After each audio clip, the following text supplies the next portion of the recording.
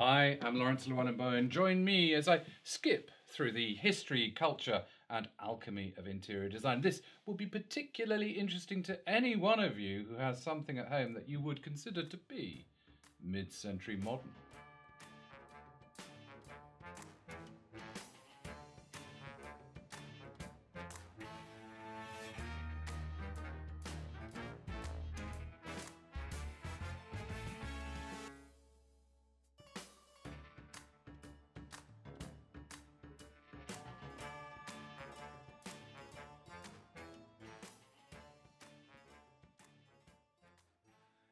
In this world's hysterical scramble to find safe taste that doesn't blow up in your face, frighten the horses, or cause unnecessary overexcitement, I think the comforting anemia of 20th century suburban style has become the baked beans on toast of 21st century decorating.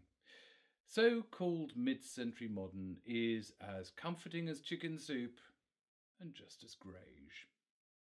And for me, it comes with the sort of overwhelming, fuggy nostalgia we also get from an accidental sniff of our long-dead granny's brand of face powder. Familiarity breeding contempt.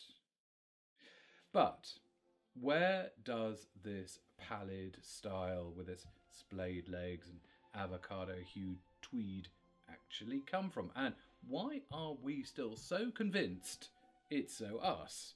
So modern, despite the fact it's, late into its 70s. So it all comes from Scandinavia, and it starts as a real lifestyle quake just after the Second World War. Remember that, it's significant. For a world desperate to rebuild itself in 60 Shades of Optimism, the Scandinavian countries, with their yogurty, outdoorsy, hand-knitted heartiness, did a very good job at selling a look that oozed a smiley, fresh start, and it was incredibly appealing. It was the blonde leading the bland.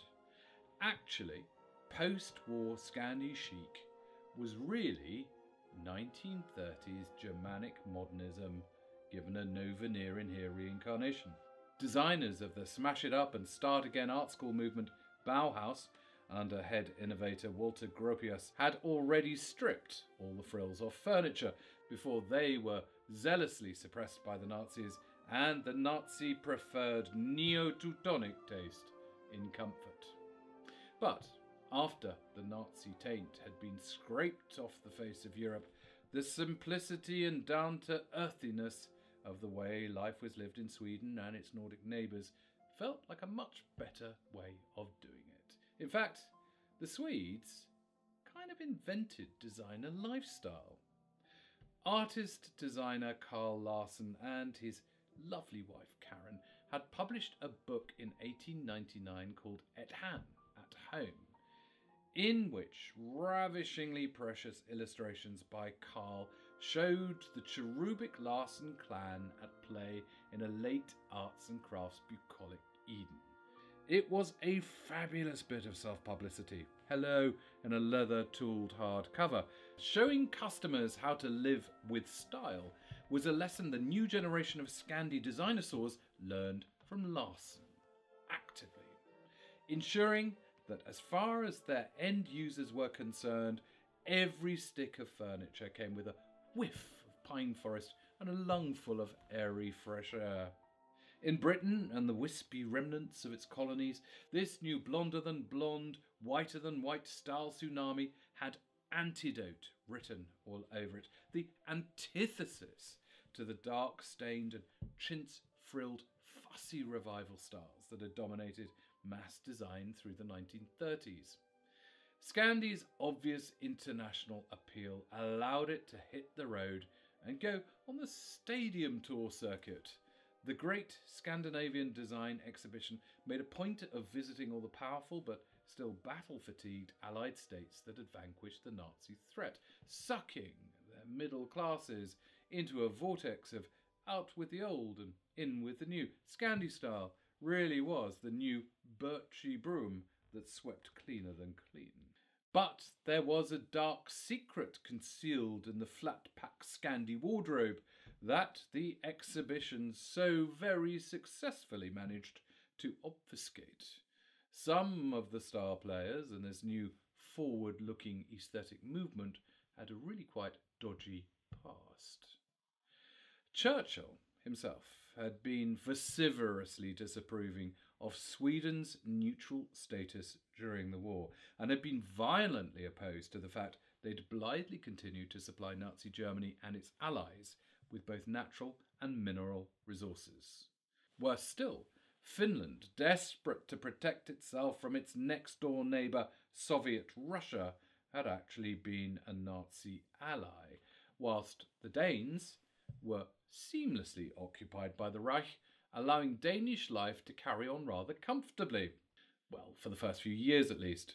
To what extent Scandinavia actually slept with the enemy is still hotly debated, but one thing was for sure. Distracting public opinion with a nicely turned splay leg or a sinuous bentwood rocking chair very much helped bury the something rotten in the state of Denmark PR story under piles of glossy lifestyle magazine photo shoots. The truth will out, however, and the press feeding frenzy that thrashed around IKEA founder Ingvar Kamprad when it became clear he'd been a particularly enthusiastic member of the Swedish Fascist Party, a jolly group of woodland folk who took direct orders from the Nazis in Germany, shows how the Scandi style we hold so dear had been used to literally, and I believe deliberately,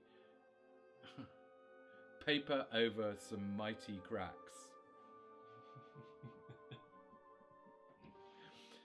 Let's forget for a moment that this fresh, new, modern design movement had actually grown with its roots in distinctly off-colour political soil. For a world wanting to rebuild itself by rebranding, modern became decorating catnip for the suburban masses, and no one made modern like the Scandinavians. Something I do enjoy is what happens to mid-century modern Scandi style tropes as they skip from nation to nation. In Denmark, the only Scandinavian country with an historical trading relationship with the Orient, Arne Jacobsen used darker stained timber, and there's a light Asian inspiration in a lot of his shapes that make his pieces much more exotic feeling. Whilst in Finland, a Slavic love of folksy pattern making found its way via modern materials into the work of Paavo Tinel, and a kindergarten colour palette made Marimekko an explosion of finger-painted fun. In the Americas, Charles and Ray Eames, Eero Saarinen and Oscar Niemeyer brought the style to fruition as the perfect backdrop to cocktail-sodden mad men living. It became the go-to Midwest motel style, although America also embraced the contemporaneous delights of Hollywood Regency, something we'll be thoroughly enjoying at another time, I do assure you.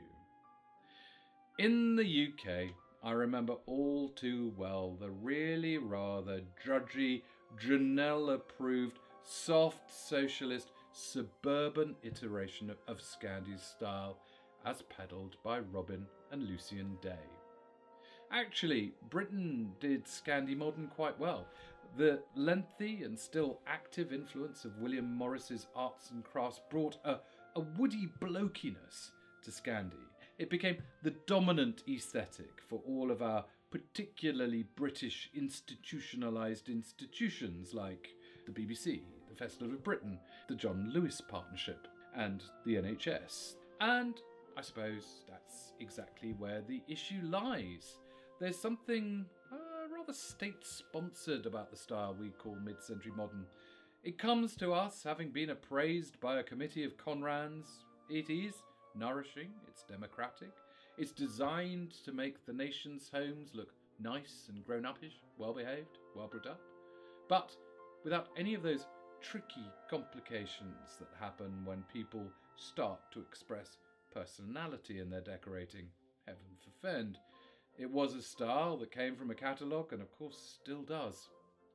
The irony is that For furniture created to be affordable, Jacobsen, Alto, Tyndall originals cost more than Chippendale, and quality modern copies bought under their brands won't give you much change from a, well, Caribbean holiday. I suppose mid-century Mogadon is a bit harsh. After all, its plywood heart always was in the right place. But none of us should ever forget it is pasteurised design. All the bacteria, all the cream have been removed. It's a safe style. It's a mass style. And, as Robert Venturi said, less is more is a bore.